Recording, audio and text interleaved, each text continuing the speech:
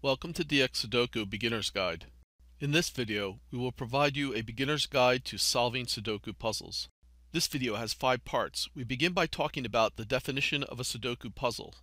We then talk about the basic terminology, puzzle solving strategy, and several puzzle solving techniques. And then we finally show you how to solve a Sudoku puzzle with a step-by-step example. In this section of the video, we are going to talk about what is a Sudoku puzzle. A Sudoku puzzle is composed of a 9x9 grid of numbers. The numbers already filled out in black are called givens. The givens in a Sudoku puzzle are usually colored in black. Each number location is called a cell. In a 9x9 grid, there are 81 cells. Next, consider the following completed Sudoku puzzle. The goal in solving the puzzle is to fill out the numbers 1 through 9, so that each number 1 through 9 only occurs once in each row, column, and 3x3 block. The numbers we fill out as we solve the puzzle are called values. The values we put in are colored in blue. Take a closer look at how the numbers occur in the puzzle. It is important to notice how each row, each column, and each 3x3 block has each number 1 through 9 only once. This only once idea is key in coming up with logic to decide which value we should pick for a cell. A house in Sudoku is a group of numbers of 1 through 9 where each number occurs only once. A house can be a row, column, or 3x3 block. There are 27 houses in a Sudoku puzzle. Here are the 9 row-type houses for this puzzle. Here are the 9 column-type houses for this puzzle. We use the term house when we talk about how numbers must exist in a Sudoku puzzle. We will say a cell must be the number x because the house making up row y, or column y, or block y must have at least one x in it. Here are the 9 block-type houses for this puzzle. We refer to the top row of blocks as blocks 1, 2, and 3. We refer to the middle row as blocks 4, 5, and 6, and we refer to the bottom row as blocks 7, 8, and 9. Sometimes the word box is used instead of the word block. In dxSudoku videos, we will use the word block throughout. We are now showing how the rows and columns are numbered. The columns are numbered 1 through 9 from left to right as shown. The rows are numbered 1 through 9 from top to bottom as shown. Cells can be referenced by row and column number. For example, the cell 2, 3 is highlighted with a black box. It contains an 8 as a given. 2, 3 stands for row 2, column 3 as shown. Often cells are referenced by the notation R2C3 for row 2, column 3. The notation R2C3 equals 8 is used to say a cell should have a value of 8, or a cell has a value of 8. Sometimes the cell referencing notation R2C3 is written in lowercase. Every cell in the Sudoku puzzle is shared by 3 houses, 1 row, 1 column, and 1 3x3 block. For cell 2, 5, the 3 shared houses are outlined. The house making up the row is highlighted in blue, the house making up the column is highlighted in green, and the house making up the block is highlighted in red. What this means is the cell 2, 5 is a member of the house making up row 2, the house making up column 5, and the house making up block 2. What numbers we can possibly choose for the cell 2, 5 are determined by the numbers occurring in the 3 shared houses. Notice the tiny numbers in cell row 2, column 5. These are called possible candidates. What this means is the tiny numbers showing up in the cell are the numbers the cell could possibly be. It is important to understand how these possible candidates are determined. The possible candidates are determined by the contents of the 3 houses being shared by cell 2, 5. The current row 2 house numbers are 1, 2, 7, and 8. The current column 4 house number is 6.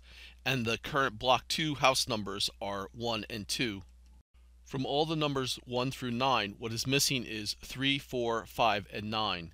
The missing numbers 3, 4, 5, and 9 are what we put in as the possible candidates for cell 2, 5.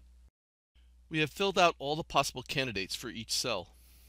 Just as before, what possible candidates we put into each cell is determined by what numbers occur in the 3 intersecting shared houses.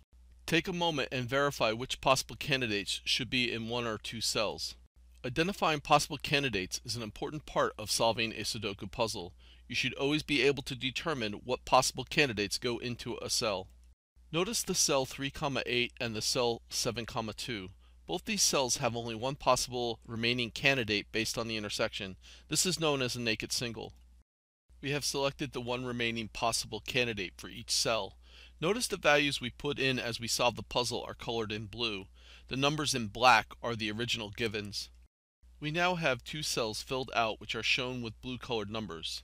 At this point, we will discuss our basic strategy we will be using when solving a Sudoku puzzle. Our main goal in solving the puzzle is using puzzle solving techniques to do two things. First, we eliminate all possible candidates from a cell until we have only one remaining. We then choose the one remaining possible candidate as the value of the cell. Or, second, we deduce that a cell must be a certain number based on some reason or logic. Notice after we put in the two values, we found it eliminated a possible 5 candidate from the cell 3, 9 now highlighted in green. We now have a new naked single as a result of our previous move. Notice the possible 1 candidate in cell 9, 7 now highlighted in green. For the house making up column 7, there is only one cell having a possible 1 candidate. This is called a hidden single.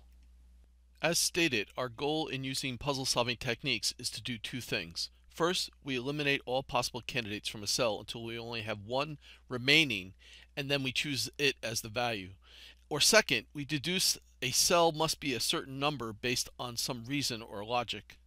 We can deduce the cell 9, 7 must have a value of 1 because according to the rules, there must be at least one 1 in the house making up column 7.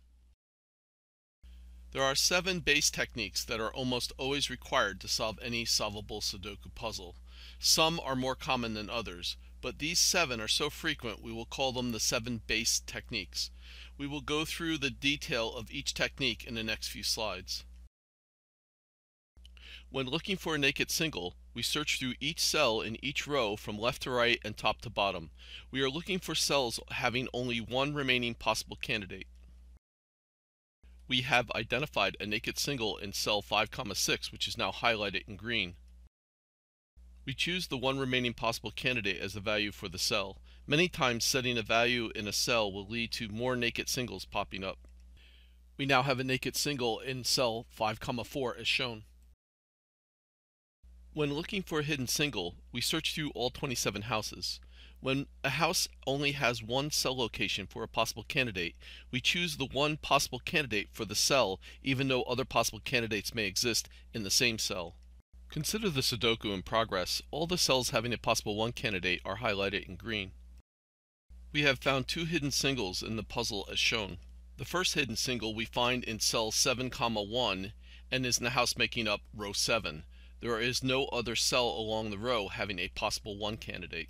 The second hidden single we find in cell 8, 5 and is in the house making up column 5.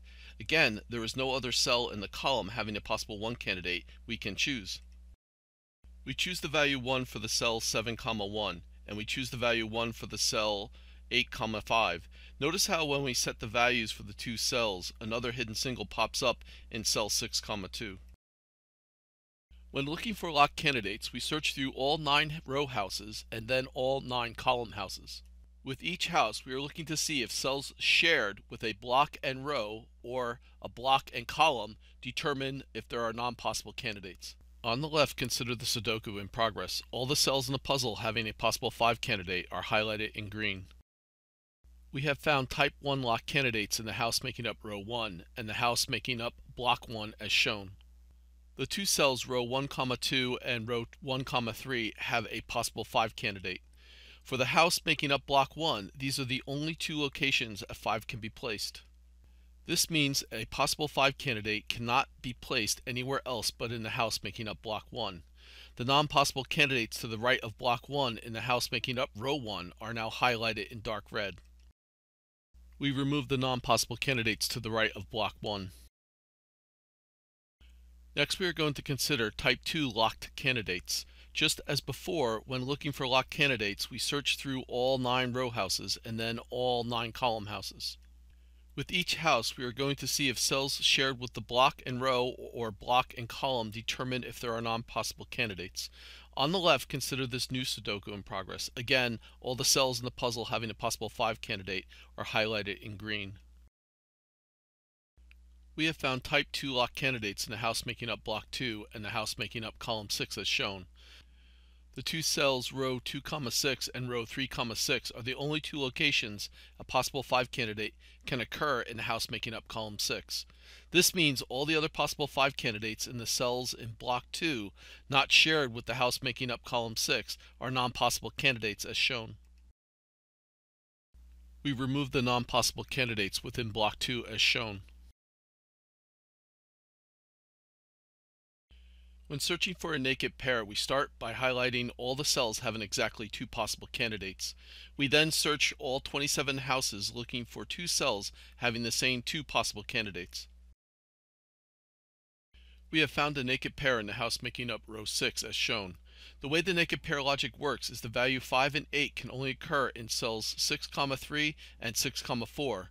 The rest of the cells in the house making up the row 6 cannot have any possible 5 or 8 values. This is because both numbers are needed for the 2 cells highlighted in dark green. Notice how the kill zone is highlighted in red. We remove all the non-possible candidates from the house making up row 6 as shown. When searching for a hidden pair, we are going to look at possible candidates in each of the 27 houses. A special method for finding what is hidden will be explained by example. We are first concentrating on the house making up row 2. We have highlighted in dark red every possible candidate occurring more than twice.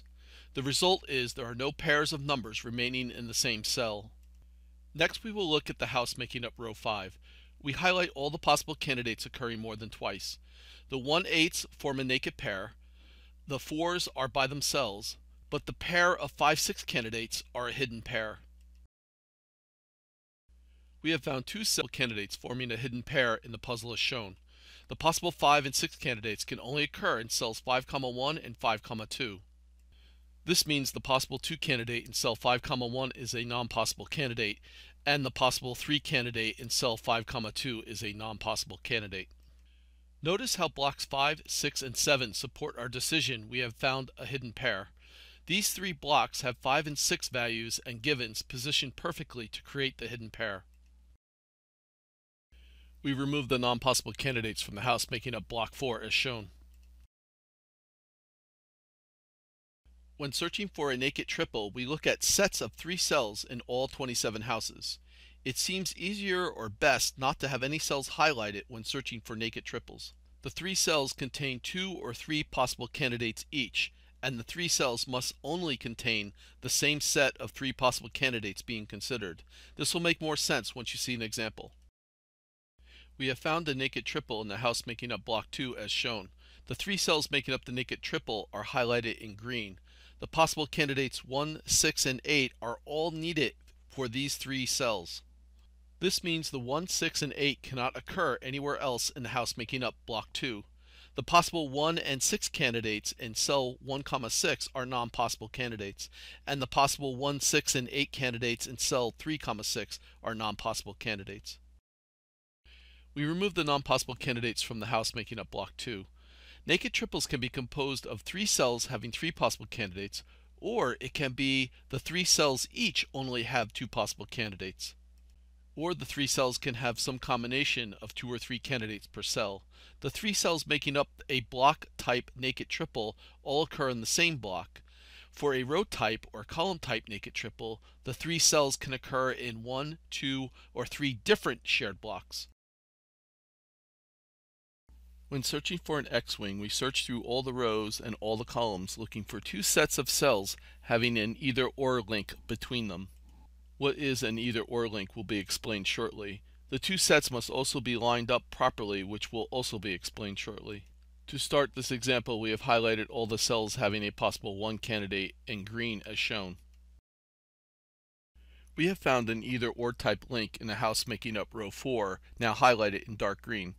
An either-or type link occurs between 2 of the same possible candidates within 2 different cells. With an either-or type link, one cell is true or the other is false. Both cells cannot both be true, and both cells cannot both be false at the same time. This means the possible 1 candidate is either in cell 4, 4, or the 1 is in cell 4, 8. The possible 1 candidate is in one cell or the other.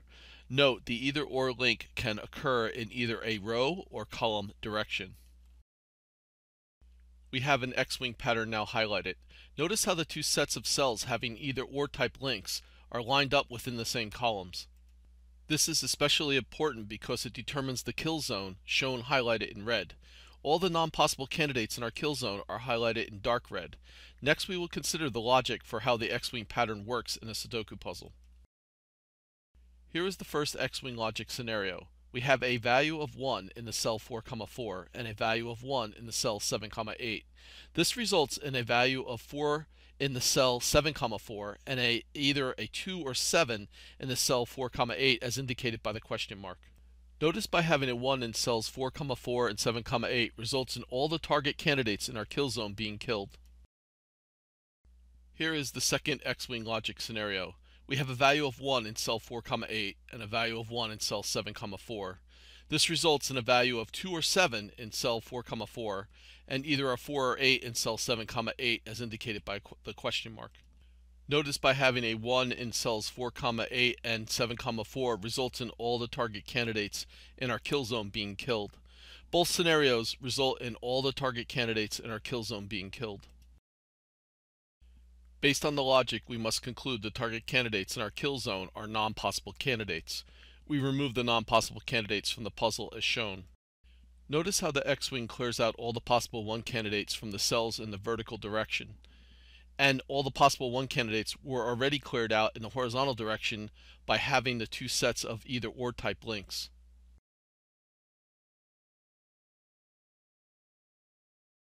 We are now going to do a step-by-step example of solving a puzzle from beginning to end.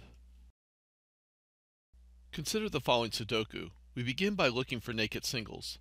We find naked singles now highlighted with red circles. We choose the values for the naked singles. We find another naked single. We choose the value for the naked single. We find more naked singles. We choose the values for the naked singles. We find another naked single. We choose the value for the naked single. We find another naked single. We choose the value for the naked single. At this point, we find no more naked singles. So we begin looking for hidden singles. We have highlighted all the cells having a possible 1 candidate in green. We find no hidden singles with the possible 1 candidates. All the cells having a possible 2 candidate are now highlighted. We find 2 hidden singles outlined in black. We choose the value for the hidden singles. A new naked single pops up and is now circled. We choose the value for the naked single. 2 more naked singles pop up as shown. We choose the values for the naked singles, and another naked single pops up. We choose the value for the naked single. We discover a naked pair in the house making up row 1. We eliminate the non-possible candidates. We discover another naked pair in the house making up row 1. We eliminate the non-possible candidates and another naked single pops up. We choose the value for the naked single. We are again looking for hidden singles. All the cells having a possible 3 candidate are now highlighted. We did not find any hidden singles with the possible 3 candidates. We are now highlighting all the cells having a possible 4 candidate. We find a hidden single. We choose the value for the hidden single. We are now highlighting all the cells having a possible 5 candidate. We find a naked pair in the house making up row 9 highlighted in dark green. The kill zone is highlighted in red and the target candidates to kill in dark red. We eliminate the non-possible candidates and we find a naked single now circled in red. We choose the value for the naked single. We continue looking for hidden singles. We are now highlighting the cells having a possible 6 candidate, but we do not find any hidden singles with the possible 6 candidate. We are now highlighting the cells having a possible 7 candidate. We do find a hidden single now outlined.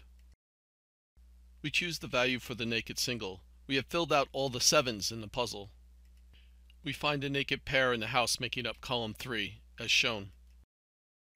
We remove the non-possible candidates. We are now highlighting all the cells having a possible 3 candidate. We find a hidden single in column 3.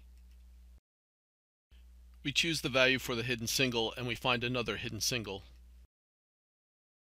We choose the value for the hidden single. We are now highlighting all the cells having a possible 8 candidate. We find another hidden single. We choose the value for the hidden single. We are now highlighting all the cells having a possible 1 candidate. We find another hidden single. We choose the value for the hidden single. We find several naked singles now circled in red. We choose the values for the naked singles and we find more naked singles. We are now on a run. We find more naked singles. The run continues. Naked singles are popping up everywhere. Stay on target. We're almost there. One more round of naked singles and this puzzle will be complete. The puzzle is now complete. You should be aware there's some really great Sudoku programs available for free. For your PC, there's Sudoku. Sudoku has a bit of a quirky user interface, but it's full of great features. There are a number of dxSudoku videos just on using Sudoku listed on this slide. For your iPhone, there's a program called Sudoku Joy. Other than not having Sudoku's learning mode, it's just as good to use as Sudoku. And for your Android devices, the program to use is called Endoku 3. Again, Endoku 3 does not have Sudoku's learning mode, but still very good to learn and practice. We have user guide videos planned for both Sudoku Joy and Endoku 3 to be published in the near future. Subscribe to our channel to be updated. Next, we are going to discuss a general Sudoku puzzle solving algorithm. Many people have different strategies for solving Sudoku. This strategy requires the least amount of thought, assuming you are an expert at using the techniques referenced. The way the algorithm works is you keep repeating the 7 base techniques until you get stuck. Once you get stuck, you keep trying more and more advanced techniques until you find something that works. So in conclusion, you've had a basic introduction to solving Sudoku puzzles. The next steps are to practice what you know and keep learning new techniques. Here is a list of techniques you can learn, shown in increasing order of difficulty. Don't be discouraged by there being so many advanced techniques. Many people make a career out of solving Sudoku puzzles which only require the 7 base techniques. Although it is nice to know the most advanced techniques, what is most important is you are having fun solving Sudoku puzzles.